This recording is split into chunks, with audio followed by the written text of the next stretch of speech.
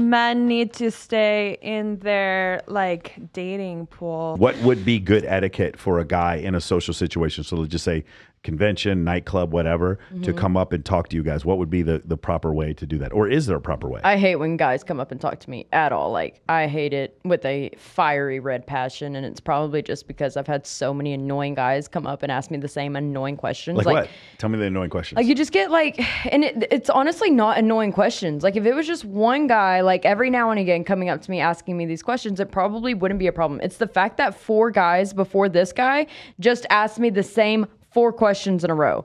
And I'm like, oh my God. Like, it's just so irritating. Like, what do you do? Why are you, who are you here with? Like, I don't like, what's your middle name? Like, I don't know, just like dumb questions that like, I'm like, why do you care? Like, what's your favorite color? I'm like, what? You don't actually care what my favorite color is.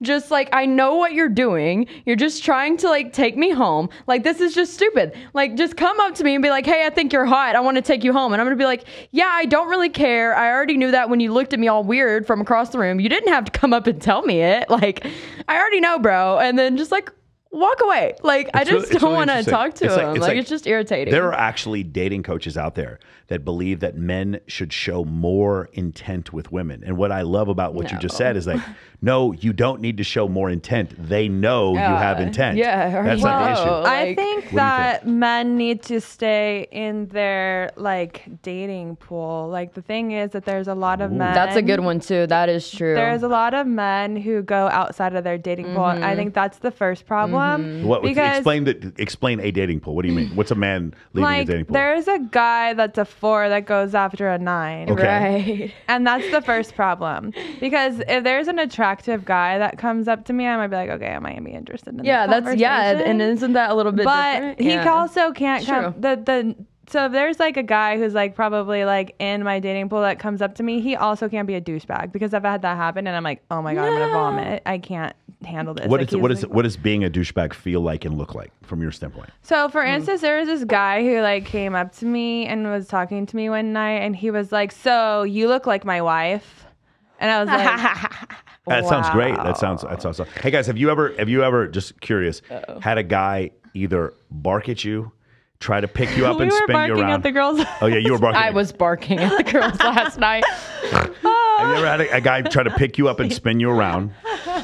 Oh my gosh, I have. Or the hand of God, where they just go up and they just grab you. Have you ever had that? What's that been like? Yeah, the worst. You know what I think the worst is? What? Is, like, all of those are pretty wild too. But what I hate like more than anything, this happens to, like, I'm pretty sure like every girl all the time. Like, this has happened to every girl. It's like when I'm trying to have like, if you come up and talk to me and they'll ask me a question and they legit are just like staring at my boobs the whole time. Like, I don't even know what color their eyes are at this point, because all I can see is them staring at my boobs. Yeah, that's and a I'm problem. like, you have to like be able to. What's going on down here? What's happening? Babe, I knew you for 5 months. I didn't even realize you had boobs.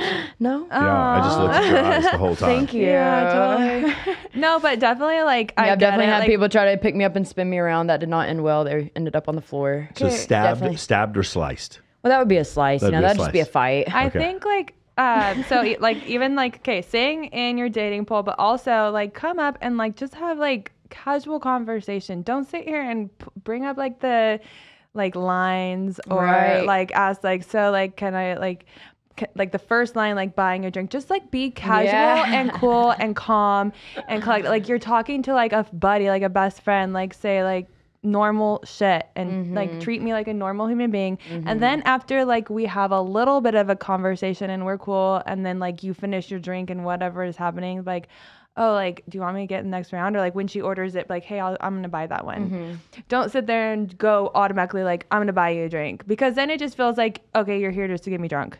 And yeah, like, or coming up and automatically being like, you're hot. Like, that's really annoying. Yeah, too. it's annoying. Like, I know.